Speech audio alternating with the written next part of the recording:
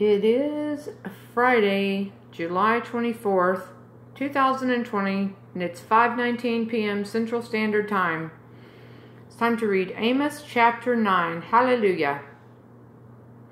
I saw the Lord standing upon the altar, and he said, "Smite the lintel of the door, that the posts may shake, and cut them in the head, all of them, and I will slay the last of them with the sword. He that fleeth of them shall not flee away, and he that escapeth of them shall not be delivered." Wow. Though they dig into hell, thence shall mine hand take them. Though they climb up to heaven, thence will I bring them down. Hallelujah. And though they hide themselves in the top of Carmel, I will search and take them out thence. And though they be hid from my sight in the bottom of the sea, thence will I command the serpent, and he shall bite them. So in other words, there's nowhere you can hide. And though they go into captivity before their enemies, thence I will command the sword, and it shall slay them. And I will set mine eyes upon them for evil, and not for good. And the Lord God of hosts is he that toucheth the land, and it shall melt, and all that dwell therein shall mourn, and it shall rise up wholly like a flood, and shall be drowned as by the flood of Egypt. It is he that buildeth his stories in the heaven, and hath founded his troop in the earth.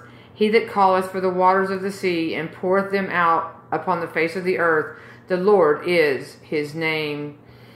Are ye not as children of the Ethiopians unto me, O children of Israel, saith the Lord? Hath not I brought up Israel out of the land of Egypt, and the Philistines from Captor, and the Syrians from Kir? Behold, the eyes of the Lord God are upon the sinful kingdom, and I will destroy it from off the face of the earth, saving that I will not utterly destroy the house of Jacob, saith the Lord.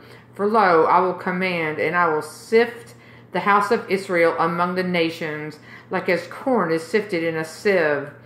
Yet shall not the least grain fall upon the earth. Wow. All the sinners of my people shall die by the sword, which say, the evil shall not overtake, nor prevent us. In that day will I raise up the tabernacle of David that is fallen, and close up the breaches thereof, and I will raise up his ruins, and I will build it as in the days of old, that they may possess the remnant of Edom, and of all the heathen which are called by my name, saith the Lord that doeth this. Behold, the days come, saith the Lord, that the plowman shall overtake the reaper, and the treader of grapes him that soweth seed, and the mountains shall drop sweet wine, and all the hills shall melt. And I will bring again the captivity of my people of Israel, and they shall build the waste cities and inhabit them, and they shall plant vineyards and drink the wine thereof.